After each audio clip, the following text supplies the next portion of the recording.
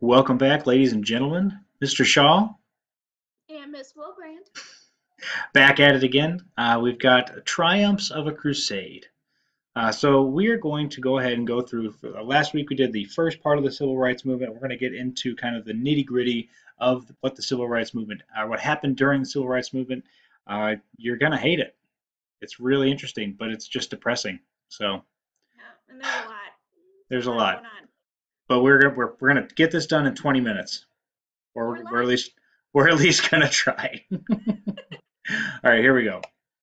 There we go. Okay, here are your objectives. I'm not really worried about these. You guys have access to these. We're going to talk about strategies and then causes of some of the marches. Yep. Okay. Oh man, let me All just. right. So first up, we're talking about riding for freedom. So remember that we're already kind of dealing with, these different segregations, the different discrimination that's taking place, and so freedom riders are a group of people that started actually going down south during the summer of 1961. It was mostly students and young people. They actually just started going and riding these buses, protesting some of the discrimination in the South and trying to challenge the segregated bus facilities. And so this is actually before the Montgomery bus boycott, because this was so this kind of the timeline's a little messed up. But anyway, so these buses were actually attacked. They were firebombed. You see them right here in the bottom right of your screen. And then the federal government stepped in, and then the Interstate Commerce Commission, which is a bureaucratic agency, you don't need to know that, don't worry about it. They prohibited segregation in interstate travel facilities. So again, kind of a side thing with the Montgomery bus boycott. They now were now any interstate travel is also segregation is also forbidden on there as well. Anything to add, Ms. Wilburn? Yeah, you guys have seen the ICC before. We saw it when the government started regulating railroads back in the very late 1800s, early 1900s. The ICC was established very tail end of the 1800s, if I remember correctly. But remember, they still couldn't regulate railroads until the early 1900s. So we've seen the ICC before step in and regulate interstate travel and interstate travel modes of transportation. So this is just them stepping in again and doing some more regulatory acts. So The government's getting more powerful. Federal but government, excuse me. more on that later. More on that later. Go for it, Miss Wilburn. Integrating universities. Dang it. So this is an extension of Brown v. Board, which was passed in the 50s. So one of the first universities to be desegregated officially with a court case was Ole Miss, the University of Mississippi. The NAACP steps in, and remember they're established in 1909, so they've been fighting for equality for close to 50 years at this point. They step in and they help James Meredith win a case against Ole Miss and gets him admitted to the university. The governor is, surprise, surprise, in Mississippi, a little racist and refuses admittance to Meredith. But Kennedy steps in and orders protection and forces the university to accept him anyway. And that protection is going to come in the form of the National Guard. The first integration of an undergraduate university in the South is Ole Miss with the help of James Meredith and President Kennedy. So I think it's important to note that Kennedy himself saw an opportunity for, I don't know, ratings and general public positivity by supporting civil rights. I don't know that he necessarily supported it himself or not, but he did see that this is what America needed, and without the support of Kennedy, African Americans weren't going to continue to suffer, and we're going to talk about some violent things that happen here later on. And so he's trying to help the good of the whole country here with this. And this is about 8 years after Brown versus Board. So the the timeline is still here. Like that, even though the Supreme Court ordered that public schools, which again universities are not, even though they were ordered to be desegregated, that really hadn't rippled to other areas of the country until James Meredith gets accepted to Ole Miss. So, okay, Once again, Oh, Education sorry. is not a federal institution, it's a state institution. So I forgot to unbold the first part. Oh well. it's okay. It's okay. Don't worry about the bolding, guys. It doesn't. Don't look at it. It's randomly bolded. We apologize. All right. So some background. First of all, if you want to ignore this slide and then just go watch the movie Selma, Miss Wilburn and I completely support that idea. 100%. Because it'll really run down everything you need to know for the violence in Birmingham. Anyway, Birmingham, Alabama is one of the strictest de facto, or not, sorry, de jure segregations areas in the country, and it was known for a lot of racial violence and just all kinds of really bad stuff. Was any really bad discrimination was happening in Birmingham. So during this time, white racists had bombed churches and civil rights gatherings 18 times just between 1957 and 1963. Martin Luther King, in response to this violence, he actually led a march in Birmingham and he was arrested. Did you know that he was arrested for not having a proper permit for a parade?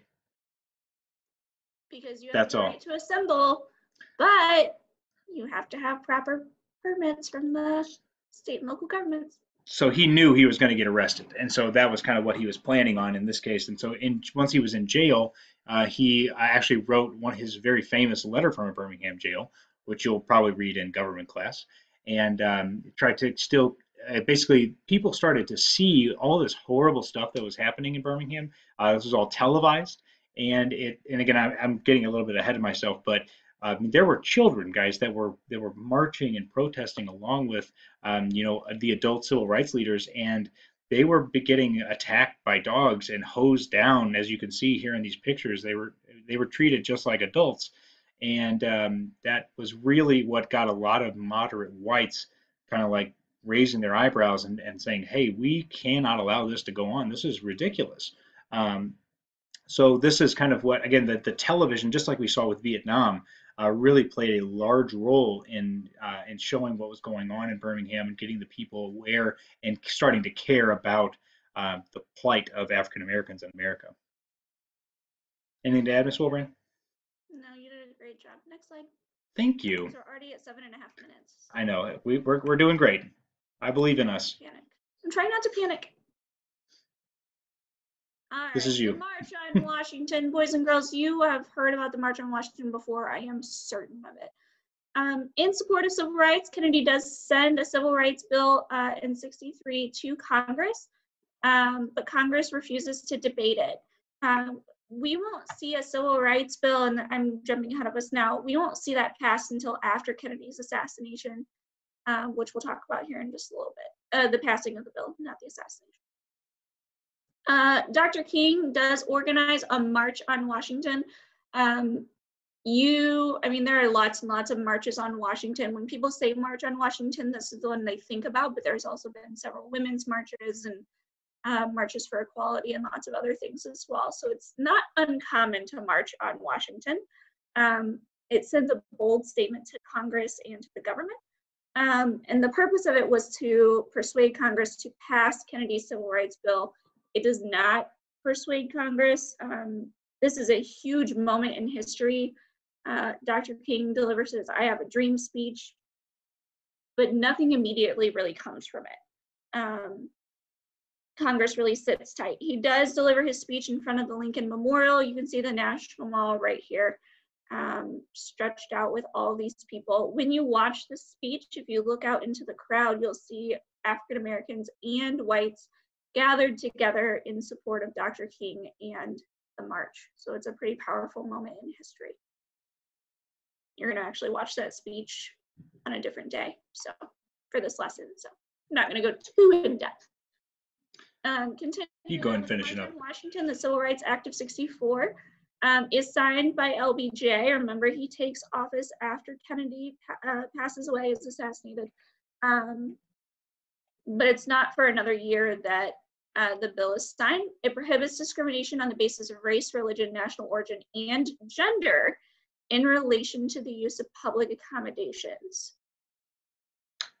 And so you can't, yeah, like again, now essentially you cannot be discriminated against in like looking for a job and in employment, or like if you want to go to a hotel or a restaurant, like you cannot be discriminated against. Just they can't refuse service to you just because of the color of your skin or your gender. All right, 10 minutes are up. We gotta go. Okay, I was gonna say it's gonna strengthen and fortify all the other bills and laws that have been passed and all the decisions by the Supreme Court case so far, like Brown v. Board. But go on. Perfect. All right, I'm going to keep our faces in the middle here. All right, so again, the fight for civil rights is going to be very, very intense here. The movement they knew that they needed more people to register to vote. So what they're going to do is like a bunch of student groups led by the Student Nonviolent Coordinating Committee and the Congress on Racial Equality. They're going to begin registering thousands of people, especially in the South, to vote. Um, and a lot of people, again, I kind of jumped ahead a little bit, I apologize, but they are going to be kind of frightened to vote. There's all kinds of things that are getting in the way of them voting, things like poll taxes, grandfather clauses, literacy tests, all kinds of stuff. And so this group of people, during the Freedom Summer, their main goal is just to register people to vote. And they actually faced really dangerous conditions from racist whites. And so this was a very brave thing to do. They were able to get a lot of people registered, which are going to help to pass some of these other laws and get more people who are going to be supportive of civil rights into Congress later on. So again, they're going to face beatings, murder, arson in homes and churches, all kinds of stuff.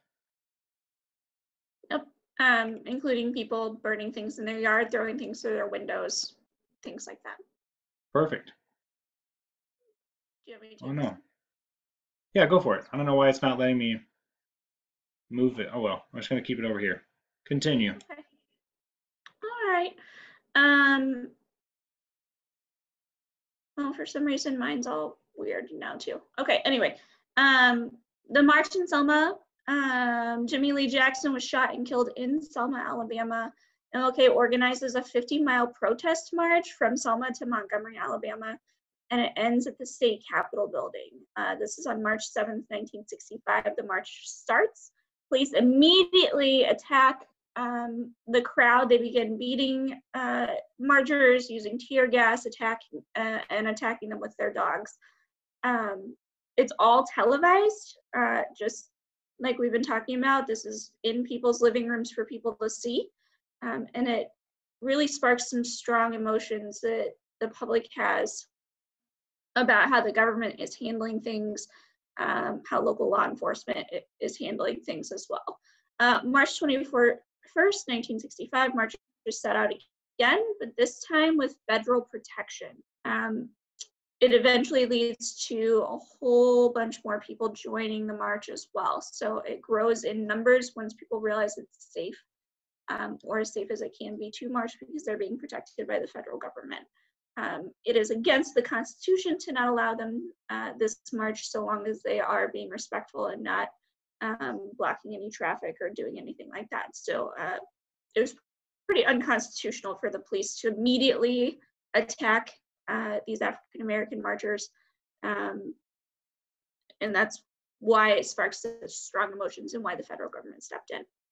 Basically, President Lyndon Johnson had decided that if he didn't support the march, it was going to be very bad for him when he tried to go get reelected or get elected the first time, actually. But so that's why he did send in federal troops.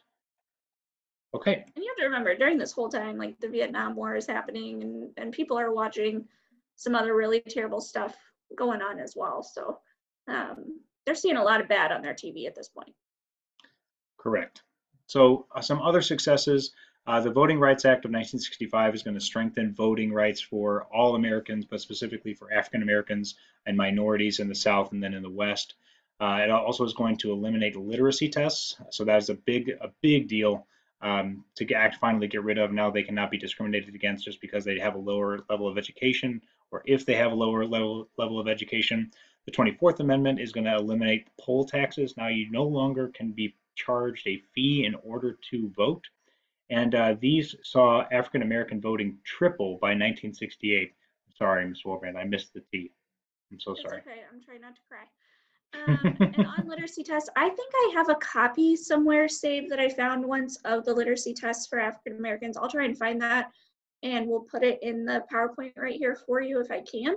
I think it's important to note that not everybody had to take the literacy test. And even if you were pretty well educated as an African American citizen, uh, the literacy test was really confusing and kind of impossible.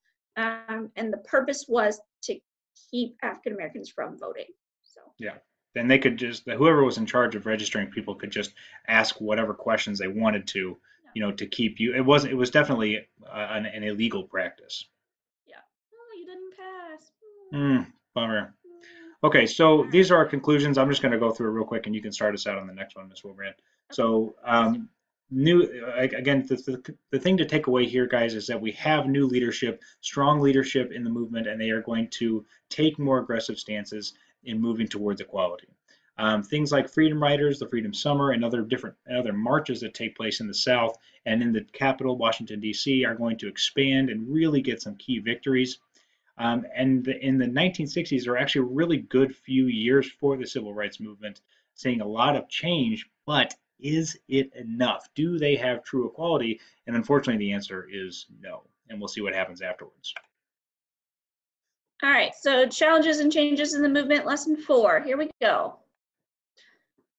Pretty similar objectives. How and why did the civil rights movement split? And list the successes of the civil rights movement. So we're going to see a divide in the civil rights movement here. All right, so seeking greater equality. Division within the civil rights movement. So in the late 60s, there comes a time when the movement itself splits. It has grown to a pretty big number, and we see a division between older generations and younger generations within the movement.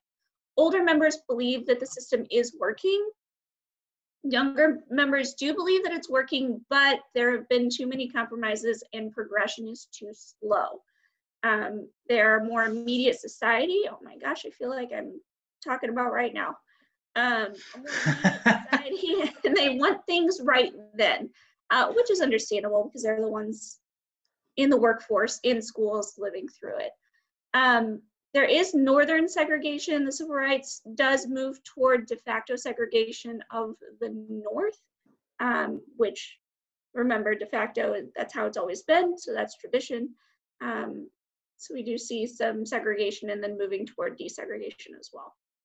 What you're going to see, guys, is that older people tend to be more conservative, and that means that they don't want to take as many risks. So, like older people are going to be like, "Hey, things are really great now. We've made all this progress. This is going to be enough." Younger people are going to be like, "No, like we don't have everything we need yet." And they're going to want to keep fighting. And what Ms. Wilbrand mentioned about it being very, very similar to today is a lot of young people now are trying to fight for things like, free healthcare, environmental protections, things like that, whereas older generations don't necessarily want to do that. And usually it just comes down to issues like taxes nowadays, unfortunately. But back then, it really was more of a difference of belief.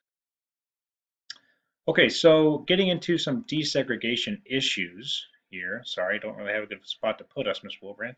There we go. That's going to have to work. So we've talked a little bit about, we talked about the Cold War at home. We talked about the suburbs and white flight. So remember when whites moved out of the cities, they take all their money with them, and now the urban areas are going to really start to deteriorate.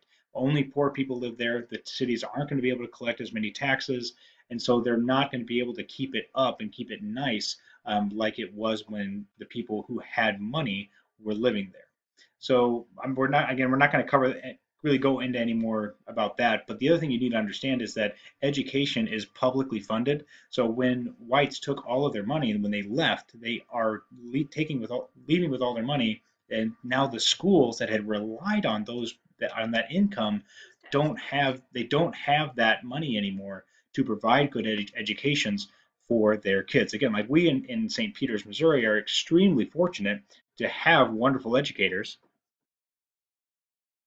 like ourselves. But again, people like students in the city might not be as lucky. And so we're still kind of dealing with that issue now, unfortunately.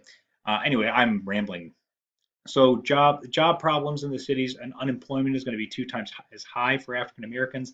Again, remember there's not as many opportunities in the city sometimes as well. And then unfortunately, police brutality is a really big problem uh, for because like a lot of times what would happen is the police forces would be white, all white, and they would actually live in the suburbs, and then they would go to their jobs in the cities where they are just policing African Americans, and they are not going to be treating African Americans as fairly as they should be. Anything to add there? I went kind of fast, Miss Wilkin. No, I mean, we're already at 20 minutes, but I just want to say that we see some of this reflected later in history too, and I'll kind of leave it there for now, but keep in mind that these ideas don't necessarily go away. They're not, their purpose, the de facto segregation idea, isn't necessarily the underlying cause right now, but the process doesn't really go away. So we mentioned in our last PowerPoint about de facto segregation kind of still happening here in St. Louis. We didn't mean that it's because St. Louis by nature is a racist city. It's just that if you look at demographics of different areas, this is kind of what's happening still today. So Sure, that's just how it's always just how it's always been. Hence de facto. We don't really need to go through all of these. I will say that we do have there are a ton of riots throughout America during this time. We don't need to go through all of them. I do want to say though, and we're going to talk about this later on as well, Los Angeles, the riot in Los Angeles is known as one of the worst riots in US history. And it's not going to be the only time that LA sees a big scary riot. So 34 people are killed, hundreds of millions of dollars in property damage happened in LA. There's a video for you on the Detroit riots in '67. Again, we're not going to go through all of them, but you have access to this chart. So Perfect. Again, and these are just some of the like the different riots that you'll see. Again, nothing really to talk about, just some images that you might see. Again, guys, this was a crazy time to be alive. Like in this, again, you picture Ferguson, but Ferguson with like probably about times 10. Again, and I'm just throwing out a number there, but you're going to be seeing a lot of issues, a lot of people dying, a lot of really scary times, especially if you live in the cities. So. Intentions are high. So we're going to talk about some new leaders rising. Did you want this one since I took the chart, or do you want me to? Sure thing. Well, I mean, it's up to you. I can take it.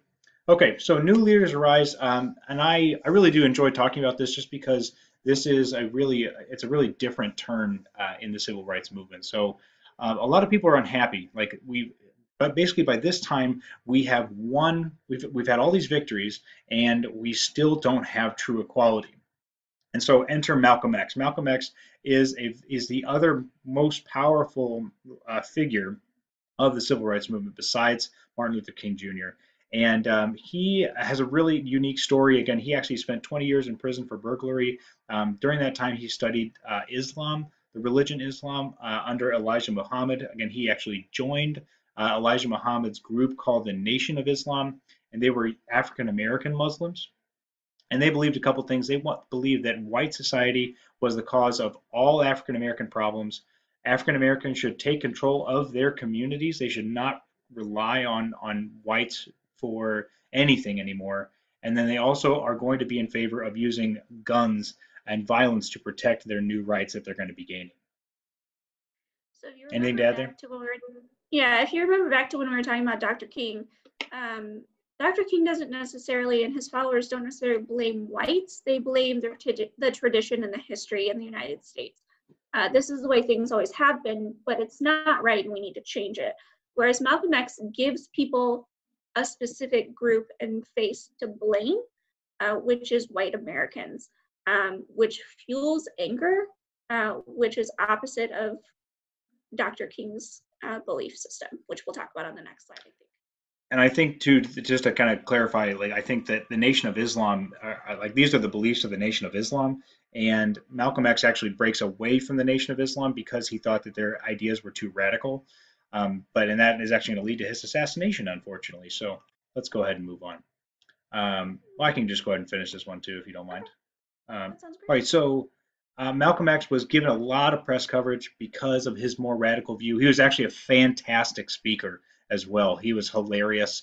Like some of his speeches are just really a pleasure to watch because he's really, really smart and knows how to move a crowd.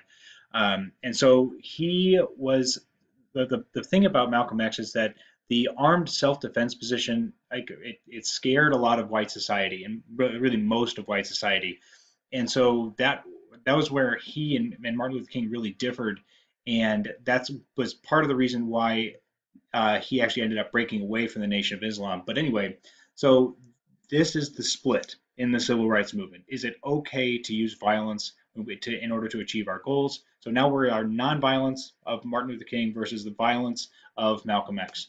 And so Malcolm X is actually he's going to break away from the Nation of Islam because it's getting too radical, and then he is going to be assassinated by a Nation of Islam member in February of 1965. Um, so again, we're not going to really know what would have happened, but the violence is taken up by other groups after he dies. And again, as we were talking about generations and things that change through generations, this is, I think, a reflect. Malcolm X, I think, is a good reflection of that change that happens um, between younger generations and older generations. As he got older, he himself got more conservative in his views and how things should be handled. So Yeah, and I think I like to just like he's not talking about just violence for no reason. Like he's talking about violence in response to you know to violence. violence from racist whites, basically. Yes. So, okay. Take it away, Miss Wilbrand. All right, so a little bit more on this split. So we do see the former SNCC and core members believing in Malcolm X and his system, who believed that Dr. King was going slowly and peacefully, but too slowly. We see the Black Power movement rise up out of this, and that's a movement to promote Black goals, leadership, and pride in their culture. We also see the Black Panthers, which is another group that comes up out of this as well. They're a group founded to fight police brutality in African American communities. Note the word fight. They fight for full employment and decent housing. They do preach self-defense, so African Americans owning guns to defend themselves, which is where the violent side of this comes in, where again, we're not talking about going out and burning buildings down, we're talking about self-defense.